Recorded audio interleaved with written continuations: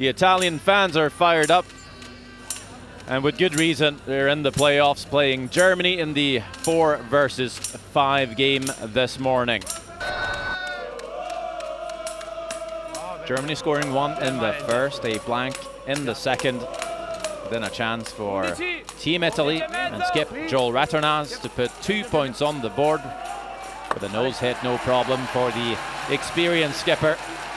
A 2-1 lead after 3.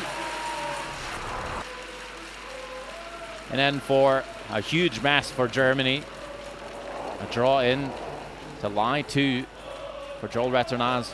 Just slipping a little deep, leaves a chance for Mark Muskatovic to try to draw in. Really difficult to get enough inside the yellow for a score. Decent attempt, does cut down the score to 1 for Italy, but a steal and 3-1 lead.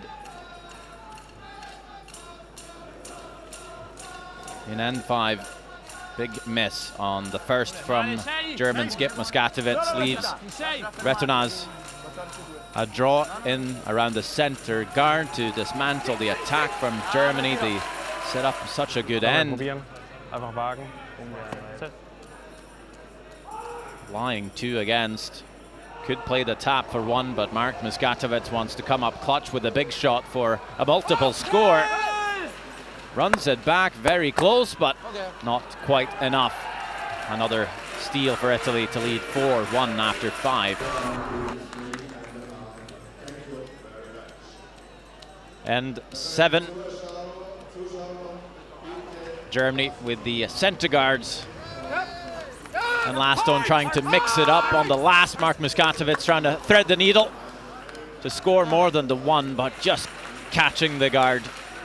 Still a point for Germany. Trailing Italy by 3 into end 8. Well played in by the Germans, leaving just a button for Joel Returnaz to make the draw. But even with Mozaner and Arman on the sweep, comes up shy. Steal of 1 for Germany, bringing them back into the game. Still Italy with a 5-3 lead.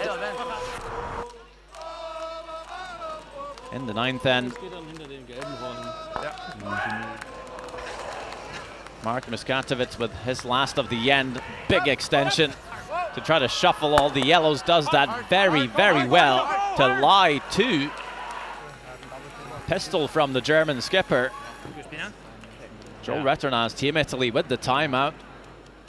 Deciding to play for 1 or make the double for 3.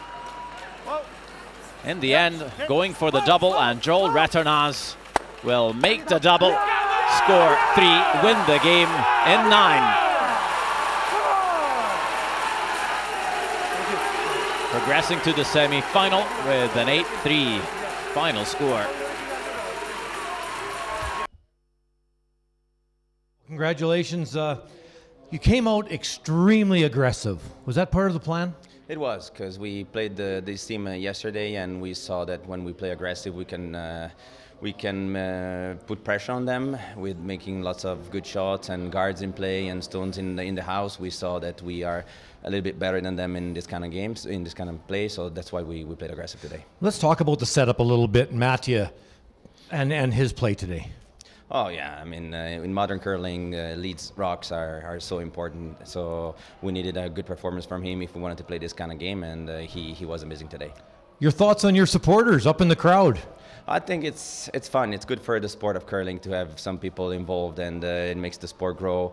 We need to educate them a little bit to be quiet when the opposition is playing, but I think it's part of the game. Sometimes we have schools coming in and they keep shouting too, so I think it's the supporters have been great all week here in Switzerland cheering for their country, and today was a very good atmosphere in the arena. Doesn't get any easier. Thoughts on playing Sweden in semi? It never gets easy when you play semifinals in the World Championship. Doesn't matter who you're playing. So we just need to go home, get some rest, and be focused for tonight's game. Thank you. Good luck. Thank you very much.